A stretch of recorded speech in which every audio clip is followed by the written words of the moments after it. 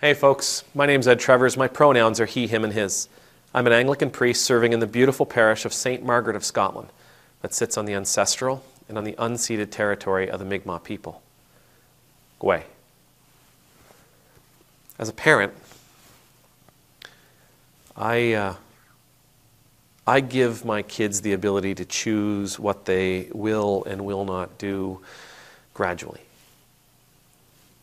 I don't give my 2-year-old, I don't have a 2-year-old anymore, but when my kids were 2, I did not give them the opportunity to tell me what they would eat or the groceries we would buy when we went for food or when they should go to bed.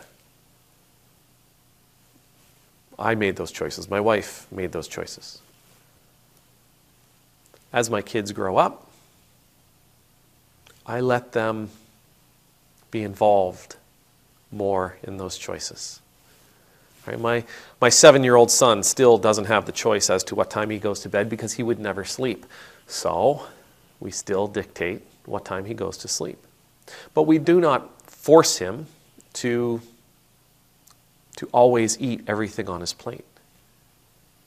Right? We give a little bit more. We give a little bit more opportunity. We give them more opportunities to choose which way they will go, what they will and will not do.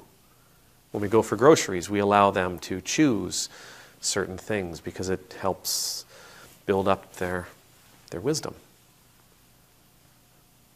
Now I've also, as you know, I have 2 older children. My son, graduating from university this year. Like this month, my Lord. He's graduating from university this month. Congratulations. And my eldest daughter is working in Shelburne and doing some really, really amazing things down there, and I'm proud of both of them. Now, they are at the stage where I don't make their choices at all. They make their choices. I don't have to be happy about it, and I am certainly willing to tell them what I think about their choices. But ultimately, their choices are their choices. And I have to allow them to do what they choose to do. Because I love them. Because if I don't, I will stifle them. I will keep them from growing beyond this particular stage. I need them. As a father, I need them to continue to grow. To become more and more and more self-reliant. I need them through their experiences and through their education and through their knowledge, the knowledge that they gain through their experiences. I need them to be able to continue to grow through all of that, to be the people that they're supposed to be, because someday I'm not going to be here. I have to trust them when they make their choices. Now, in our world today, choice is a big word that's being thrown around. Choice is a big word that is being thrown around, that people are saying, women are recognizing that their ability to choose is being hampered. It's being taken away. That their ability to choose their choice is being violated. That they're being told, you will not choose this, you will not choose that.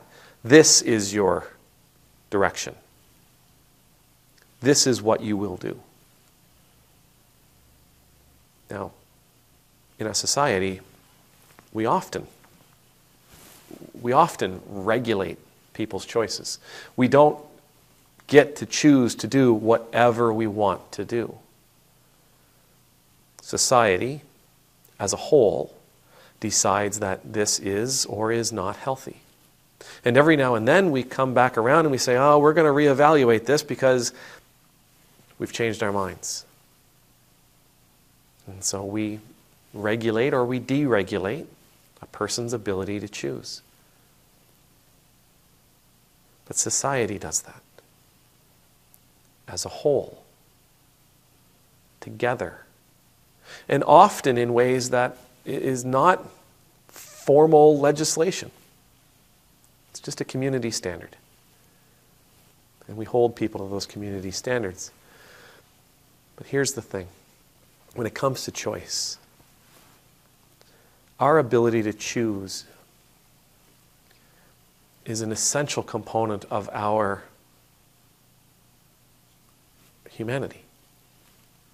And it's something that God recognizes as well. If God is all-powerful and omnipotent and omnipresent and the biggest, baddest, strongest guy on the block and all the things that we imagine God to be, this huge, great, big, universal power, can do anything, can see anything, knows everything, then it would have been very simple for God to simply take away our ability to choose, take away the opportunity for us to choose. God easily could have just forced God's self onto us. You will worship me. You will obey me. You will love me. We will be together no matter what you want. But God doesn't do that. Right? God says, I want to be in relationship with you. You should be in relationship with me. God even makes a commandment. But yet, we're not hardwired to obey that commandment. And that's what I'm saying. God could have hardwired us to be in relationship with God. But God didn't. We're given the opportunity to choose. Because it's in that opportunity to choose that real relationship can be had, that real love can be felt, that experiences and growth are achieved. Again, as a society, we regulate and deregulate choices all the time. But every time we do it, we take away the freedom of people. Every time we do it, we take away the opportunity for people to make an authentic decision. We remove an opportunity for people to succeed on their own or fail. We remove an opportunity for people to make a mistake or achieve huge success. We remove the opportunity for people to gain wisdom and insight and knowledge. We remove an opportunity for them to grow in a direction that we can't possibly imagine anybody would grow. We're supposed to be like God. We're supposed to be like God. And this, please understand, is a reflection. This is not the be-all and end-all. This is an opportunity for conversation. But if we are supposed to be like God, and God gives creation the choice as to whether or not they will be in relationship with God, or in what type of relationship they will be with God, should we not be willing to do the same for our brothers and sisters? Should we not be willing and able to do the same for people to make a decision that we may not agree with? Should we not be willing to trust them that what they are doing is what they truly believe is best for themselves, even when we wouldn't do it for ourselves?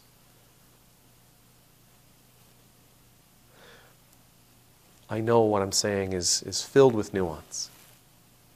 I know that there are extreme cases in all kinds of directions. But I genuinely believe that as a Christian, a follower of Christ, a person who is desperate to be in relationship with God, who desires to grow, to become more and more and more like Christ every day. I truly believe one of the things that I need to be able to do is to let go of what other people choose to do. I need to be willing to trust them.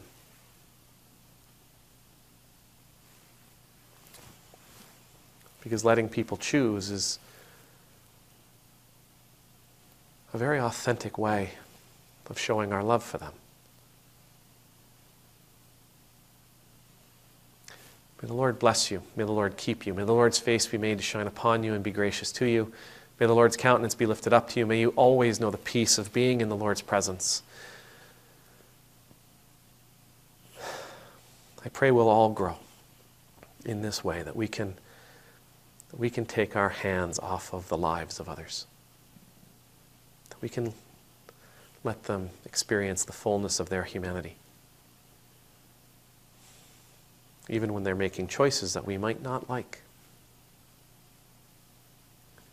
Amen. Numultus.